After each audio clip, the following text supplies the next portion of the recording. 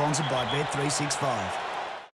Hello and welcome to the Super Rugby Team Show. I'm Sarah Friend, here to bring you all the ins and outs of the Australian teams for round 2 of Super Rugby this weekend.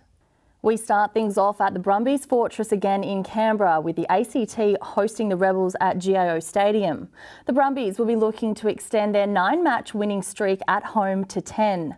Brumbies coach Dan McKellar has been forced to make one change to the starting lineup, with Darcy Swain ruled out. Darcy's just got a sore shoulder, so it's only a week, I'd imagine. So it's just not quite at 100%, so we won't throw him out there. We want to make sure we're all fit and ready to go, and he's not quite at that level, so exciting opportunity for Caden and Frosty. After making his Brumbies debut last week, Hayden Neville will get his first start, teaming up with Murray Douglas in the second row. The reshuffle sees Junior Wallabies youngster Nick Frost named as a replacement. The side is otherwise unchanged from their round 1 win against the Reds. Meanwhile, the Melbourne Rebels will be looking to make amends from last week's loss to the Sunwolves. Coach Dave Vessels has made some changes to his forward pack in a game he expects to be won and lost up front. Look, I mean, as I said, the primary battle that you have with the Brumbies is their set piece. And for some reason they don't like to talk about that, but when your hooker is their leading try scorer, it says a little bit about how you're scoring your tries, you know. So we have to deal with that as we have in previous years, and we always have a few things out of the hat that they don't expect and catch them off guard. I think we want to catch the Brumbies thinking, you know, and I think when we've done that in the past, we've created some problems for them. Vessels has replaced 2/3 of his front row, bringing in Matt Gibbon to start at number 1. Ruan Smith comes in for Jermaine Ainsley at tight head. Michael Wells takes the number 7 jersey from Rob Leota, while Wallaby Luke Jones is out with back soreness, which means a debut for Gideon Hooglenberg, a new recruit from South Africa. On Saturday night, the Waratahs head to Newcastle for their first home game of the season against the Blues. Coach Rob Penny has recalled 2 Wallaby forwards back into the starting side, which sees Jack Dempsey join the back row and Newcastle product Harry Johnson-Holmes to start at tight head. The backline remains unchanged, led by Will Harrison at number 10.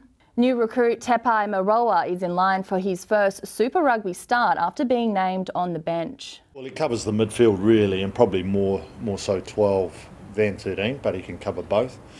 Again, it's early days for him, but he's a big, strong man. He's got a good skill set, and his game understanding is what has really grown over the last month. And we think the time's right now to see if it's grown to a good enough level to contribute positively. We think he will, and if we're right, then we've got another great bit of talent and depth in that midfield position that's going to be very strong for us. The Reds have made 4 changes to their starting 15, with James O'Connor switching from inside centre to fly half. Well, we've been trying both Isaac and James there all pre-season, and they've been having turnabout, as you saw later in the half. James moved into the 10 role, and so yeah, we just want to have a look at him. Hamish Stewart comes off the bench and slots into the vacant number 12 spot, while lock Isaac Rodder will earn his first start of the season. Alex Murphy will start at hooker, with Brandon Penga Amosa sidelined for 6 to 8 weeks with an ankle injury. Now let's take a look at the odds for round 2 this weekend, courtesy of Bet365, and the Highlanders are favourites to beat the Sharks in Dunedin.